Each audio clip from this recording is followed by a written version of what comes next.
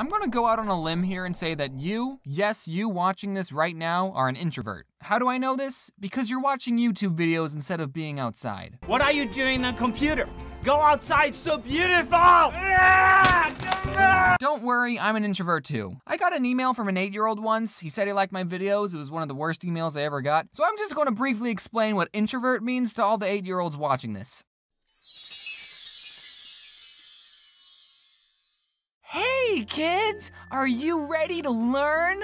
An introvert is a person who doesn't really like to play with other kids. This doesn't make them sad that they're lonely, they just would rather play by themselves. Think of it this way. Has your friend ever asked you to play with them, but you didn't really want to, so you asked your mom to make up a reason for you not to go? If so, then you're probably an introvert, or you just need better friends. Me and my mom had a code word, so if a friend was on the phone who wanted to hang out, I would say, "Let me ask my mom." And when I asked her, if I said the code word, it meant, "Mom, make up an excuse so I can't go." I'm not gonna say the code word because I still plan on using it. I actually made a comic kinda similar to this back in 2014, and it's one of my most popular comics, so thanks for liking it. Obviously, it would be one of my most popular comics. I mean, look how great it is. Michael, the creator of Vsauce, hey Vsauce, Michael here, has this new YouTube Red show called Minefield. And as of right now, it's the best YouTube Red series. And in the first episode, Michael goes into an isolation room for 3 days. He has no technology, he's all by himself for 3 days. When I first saw this, I thought, hey, maybe I should try that.